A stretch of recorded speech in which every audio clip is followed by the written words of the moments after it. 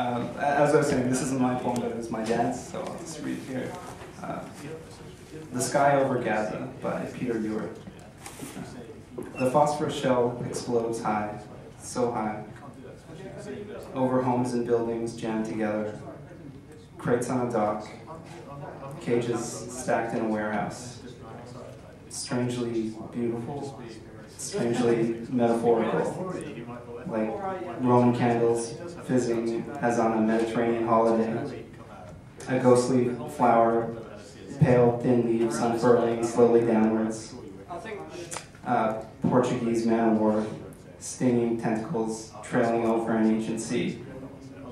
Flecks of smoldering confetti following the rumble of orchestras in the distance.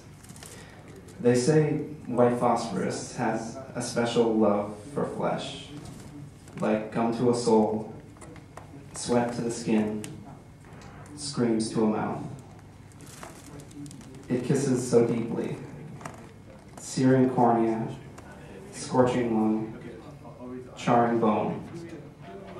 Does not matter, uniformed or not, man, woman, child, it covets them all, and it will love them forever. But really, there is no metaphor over the Gaza sky. No beauty, no grace, not even a poem. How can there be? Just another low and dirty war crime by a low and dirty occupier.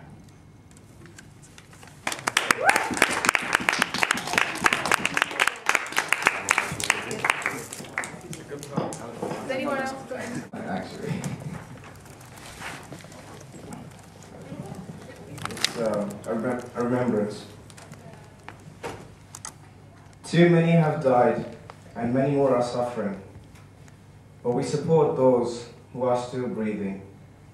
Where once thrived prosperity and peace, lies a battered nation brought to its knees. A shadow has been cast of death and turmoil, as ruins litter the barren soil. But we stand now in just cause to honor their sacrifice and their loss.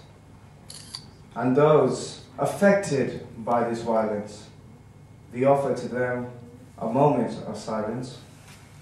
And as we stand without a word, we give meaning to their voices unheard. For whatever our caste, race, religion, or creed, it is our duty to help those in need. So we occupy in solidarity on the grounds of sheer necessity and force the blind world to see while keeping them in our memory. To those who in these circumstances have been thrown, showing them they are not alone.